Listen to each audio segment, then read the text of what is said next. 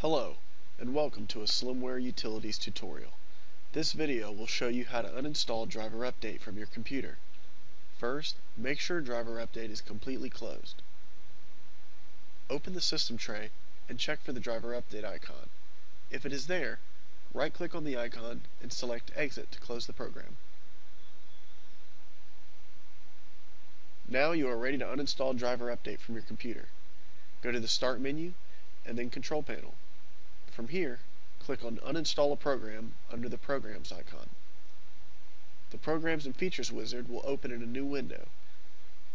Click on DriverUpdate once to select it, and then click the Uninstall button. Windows will ask you if you are sure you want to uninstall DriverUpdate. Click Yes.